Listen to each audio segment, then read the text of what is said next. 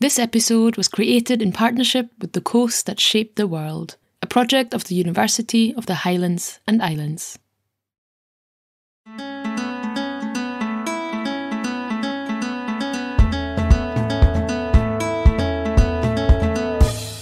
Hello there, and welcome to Wild for Scotland, a podcast full of inspiring stories from Scotland. I'm your host, Kathy Kamleitner. Wild for Scotland helps you connect with Scotland and dream about future adventures.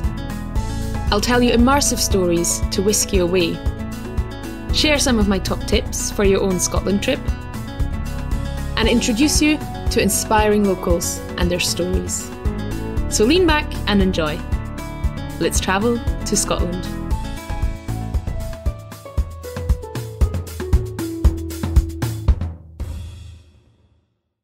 Here at Wild for Scotland, we have a soft spot for the Scottish West Coast.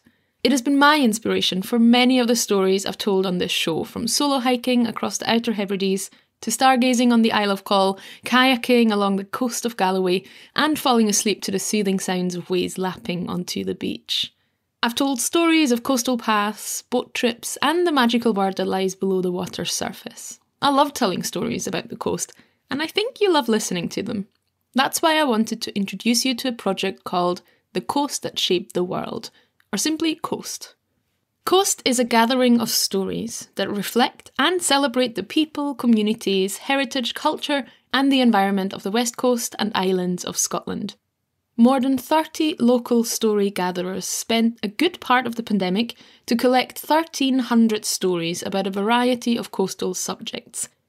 The aim of the project was to get local communities involved in telling their own stories, and to allow those of us who are interested in listening to learn about lesser-known areas, the characters who inhabit them, and the parts of history that don't always get the attention they deserve.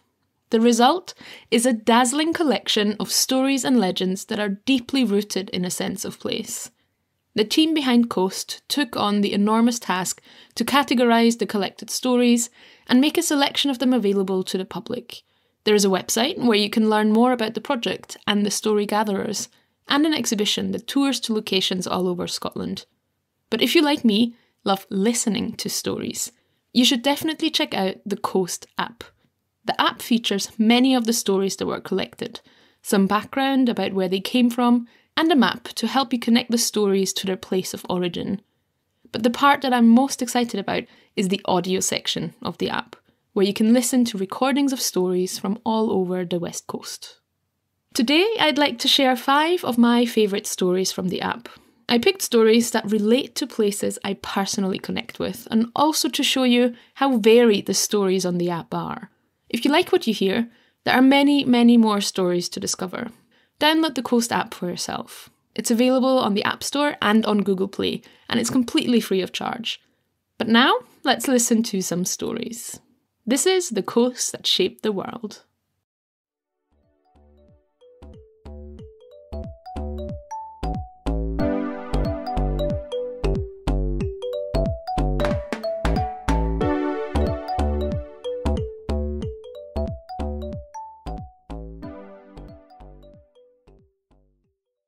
We'll start with a story that reminded me of a story I was told by Sarah Hobbs, our storytelling interview guest from last week's episode.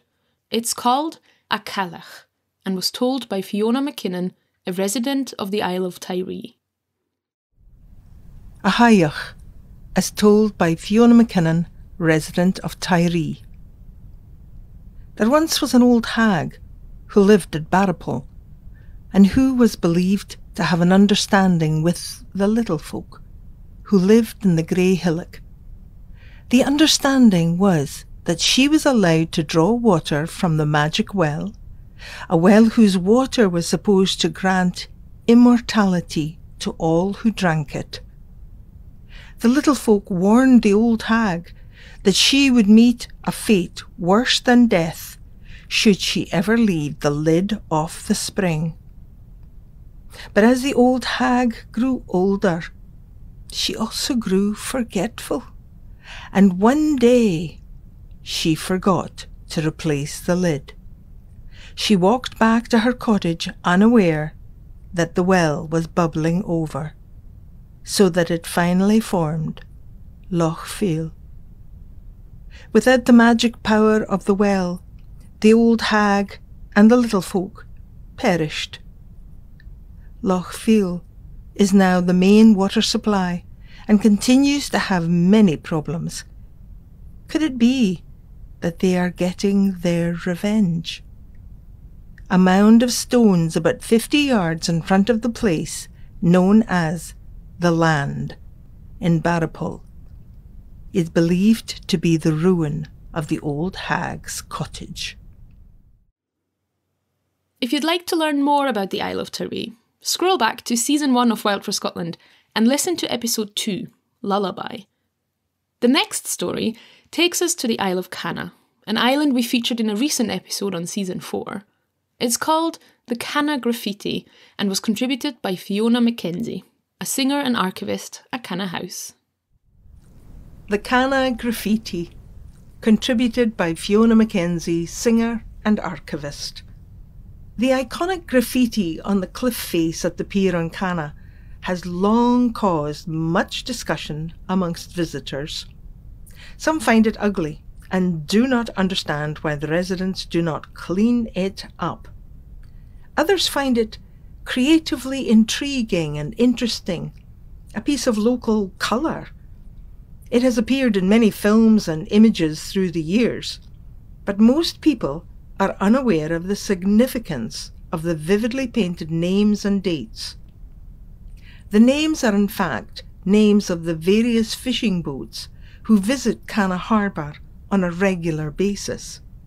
Those returning most frequently take it upon themselves to freshen up their names, radio frequencies and skippers' names, etc., as is evidenced at times by the discarded aerosol paint cans left on the pier. There is one piece of graffiti with an intriguing story, however. In 1952, a man called Robert Wallace Menges bought an ex-RAF rescue launch, which was renamed the Patrice.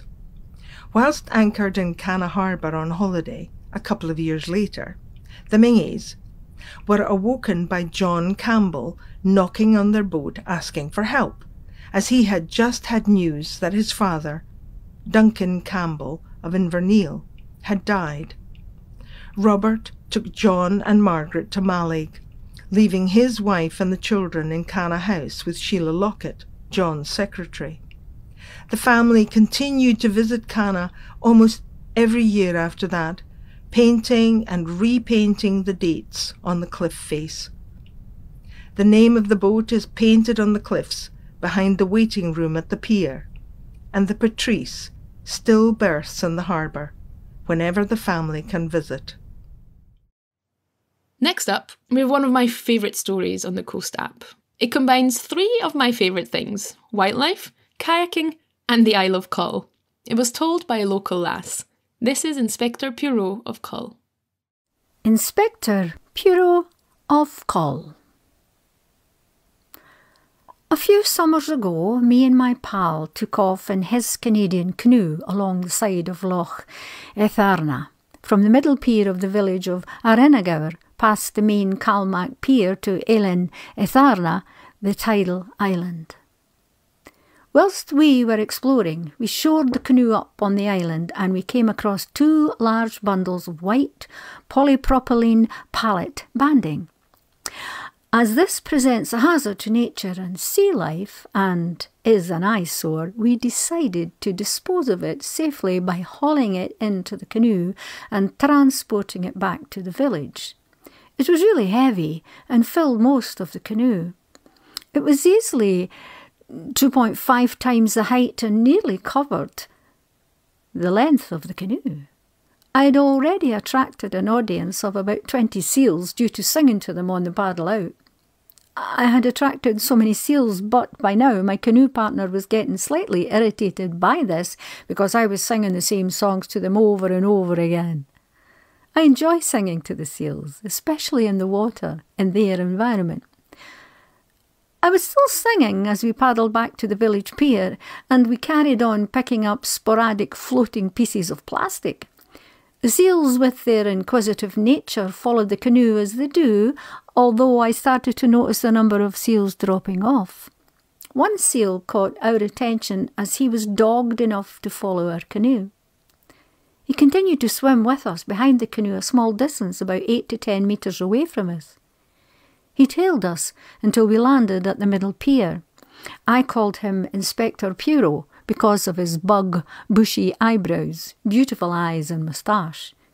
He was a very distinguished-looking seal. When we landed near the middle pier, I felt an urge to turn around. Something was calling my attention. There was Inspector Puro as we berthed, with a Farum feed bag in his mouth. At that point, there was no difference between man and beast. The message from the seal was friendly and helpful, as if to say, here's some more rubbish for you. We don't need this here. This is yours. This is man's. Once it had ensured we had taken notice, it left the bag for us and swam off. My pal then relaunched the canoe and retrieved the feed bag. This was truly a magical moment that will stay with us. As told by a local lass from Coll. While we're at the topic of marine wildlife, I picked another fantastical story about a creature of the depths. Not all stories on the Coast app are purely based on reality, although who knows, maybe this one really happened. It's called The Granny and the Whale, and was originally told in Gaelic by Donald McFarlane in 1968. It was provided to the story gatherers of Coast by the Ross of Mull Historical Centre. Granny and the Whale. It was the end of the 18th century. The boat was on its way to America, and she was full of everything that was best. When she was coming near the islands, a big whale came up by her side and put the fear of life on those on board.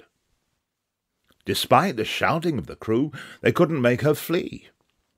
All day she followed them with a big open mouth. One man threw a 3-legged stool at her, but she swallowed that.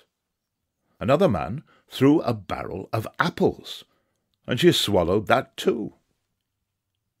At last, one of the sailors thought that nothing would be useful unless the whale could get someone in her belly. Before long, an old woman that was on board was overboard, and the whale swallowed her. They disappeared, and the boat got into a safe harbour. The next day, the whale was found, stranded on the sand at Usken in the Ross of Mull. There was confusion yonder. Every man with a knife was cutting and skinning. But they were scarce believing their eyes when they saw the old woman inside, sitting on a stool, and she busy eating an apple. I should note that Donald McFarlane did not specify the place where the whale was stranded, but when Tom Acheson told the story at Craig Hall over 15 years ago, he said it was at Ushkin. If you'd like to listen to one of my stories about the Isle of Mull, you'll need to scroll back to the final episode of Season 2. It's called Wild Isle and takes you on a journey to a bog and the coast. Let's take a quick detour to hear a word about our sponsors. Hello, Wild for Scotland listeners. My name is Fran Tarauskis and you know me as the co-producer of Wild for Scotland. But I'm here to tell you about another podcast in the Tremula network. On the Outside is for anyone that spends their time outdoors in the UK and wants to engage in the wider outdoor community. Each episode you'll hear a diverse range of enthusiasts and experts talking about the news stories that matter to them. We look at everything from specific sports news to the social issues and events that shape the way we experience the outdoors. So if you want to hear conversations and opinions on what's happening outside, search for On the Outside in your podcast app or head to ontheoutsidepodcast.co.uk. And we're back. The final coast story I've got for you today is a story written from the perspective of a long-gone inhabitant of the Scottish coast. It's set on the Isle of Gia near the Kintyre Peninsula and reflects on the passing of time. It was contributed by Keith Wilson from Gia and was originally written for the Our Island project. This is Once Upon a Geological Time in Gia. Once upon a geological time in Gia. I was born 450 million years ago, but I looked different way back then. Who am I? You know me. You probably see me on your trips to the beach in the summer. You might even have draped your towel over me. Yes, I'm that big chunk of rock with the unusual patterns at Port Cool on the northwest coast of Gia. So, people on Gia are telling their stories for the Our Island project. That's great news, because they have a lot of great stories to tell. I too have an interesting story to tell, so perhaps you might want to hear all about me. After all, I've been around for a very long time, and this is my island too. Let me set the scene for my appearance. 600 million years ago, Earth was very different than you see it today. A giant continent and a single ocean replaced the familiar continents and oceans of today's world. The atmosphere was toxic, and no life on the land existed, with only simple organisms to be found in the oceans. Yet, this is the time when my story begins. The single ancient continent of Rodinia was situated in the far southern latitudes of our planet, close to where Antarctica is today. But like all continents, both then and now, Rodinia was being rearranged and moved by the energy coming from the planet's core. The continent split apart, creating a new and vast ocean, the Iapetus Ocean. The ocean floor was piled with mud, sand, and lavas, and at the ocean's edge huge rivers deposited more sediment from what was a barren and desolate landscape. Some of this ocean sediment, deposited 600 million years ago, would eventually become rock. Yes, that's where I come from. Me, and of course many of the other rocks that you see on Gia and in Scotland today. In the geological time scale, nothing stays the same for long. Continents continued to jostle and converge, and the Iapetus Ocean began to close. The pressure of the continents converging was so intense that the ocean floor sediments were squashed and squeezed, as well as being physically and chemically altered by the heat and pressure. This created huge, towering mountains, and deep, underground new rocks, including little old me, were being formed from the sediments of the long-gone ocean. You can still see the marks on my surface, how I was squashed and squeezed all those years ago. It took millions of years to pass before I saw the light of day, but when water and wind and ice eventually eroded the huge mountains, I was exposed, and for the first time in my existence, the sun shone on my surface. It was a warm sun, for what you humans now call Gia was part of a land mass which lay close to the Earth's equator. As time went by, the motion of the continents continued, and I witnessed changes. Large reptiles, which you know as dinosaurs, roamed the planet. Plants were growing in profusion everywhere, and huge forests covered the land. This was the age of the creation of coal. The landmass on which I was situated continued to move north, and after millions of years the dinosaurs became extinct, and a destructive event took place right here on my doorstep.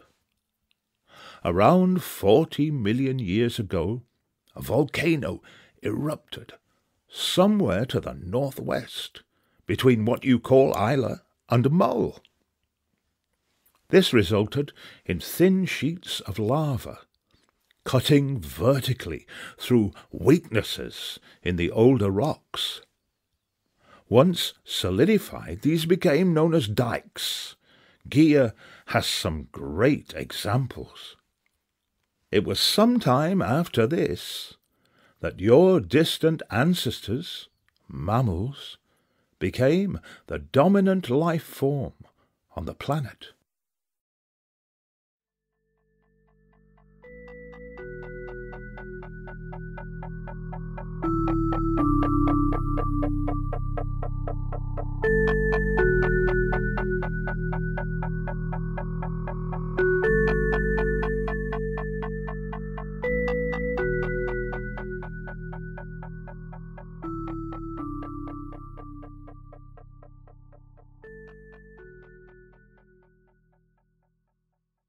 I hope you enjoyed these stories from the Coast That Shaped the World app. If you like what you heard, head to our show notes to find the link to download the Coast app. It's completely free and available for Apple and Android phones. You could use it to learn more about places on the Scottish West Coast that you've visited in the past, or find inspiration for future trips to lesser-known locations, or simply to listen to stories about this wonderful part of the world and connect with the histories, people and myths of the West Coast through your headphones. The app is available on the App Store and on Google Play. Just head to our show notes for the links. The Coast Project was part funded by the ERDF Natural and Cultural Heritage Fund, administered by Nature Scot, and received match funding by CalMac and UHI West Highland. And with this, I send you off to dream about your own journey to the west coast of Scotland, in real life or through your headphones. There are many more stories waiting for you. Thank you to Coast for partnering with us on this episode and for letting us share some of our favourite stories with you. We're taking another wee break to work on new episodes for you. In the meantime, check out the Coast app, listen back to some of your favourite past Wild for Scotland episodes, or discover some of our recommended podcasts that we think you'll enjoy. I'll share a list with you in this week's newsletter. Thank you so much for listening. Wild for Scotland is part of the Tremula Network, adventure and outdoor podcasts off the beaten path. The show is written and hosted by me, Kathy Kamleitner. Thanks to Fran Tarowski, who's the co-producer and editor, and does the sound design. And to Kirsty Spain, who helps with transcripts and social media. Podcast art is by Lizzie Vaughan Knight, the Tartan Trailburner, and all original music is composed by Bruce Wallace. Until next time, when we travel to a different place in Scotland.